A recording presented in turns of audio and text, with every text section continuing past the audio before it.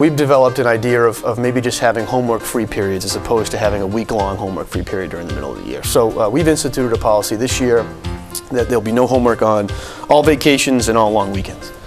So we spoke to the staff about that. They're on board. We spoke to the teachers at Back to School Night. They seem to be, the parents, they seem to be excited about that. So it's something we're trying. We're hoping that it works. If it doesn't, we'll continue to adjust and do what we need to do to meet the needs of the students. But it's an effort that we're making.